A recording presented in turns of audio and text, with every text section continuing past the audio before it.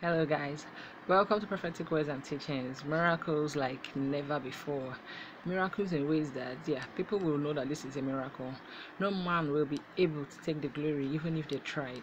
The Lord says that He's going to do something in your life, in the life of His children. He has shown to me that He will do that, which you will even you yourself will be surprised at.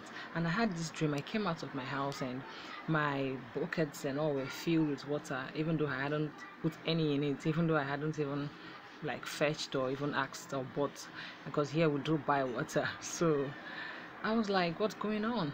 And I asked people, and someone even tried to take the glory, and I said, but it can't be you, because my gate was locked, and when I came out I was still with my key. I opened it to call you to ask you if you did this, and he was like, yeah, he was just joking, it wasn't him.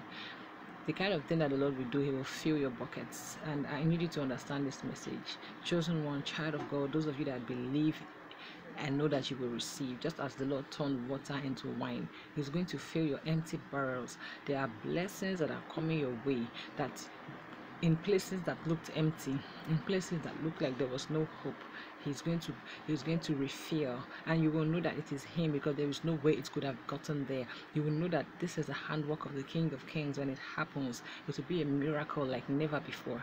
I'll see you guys next time.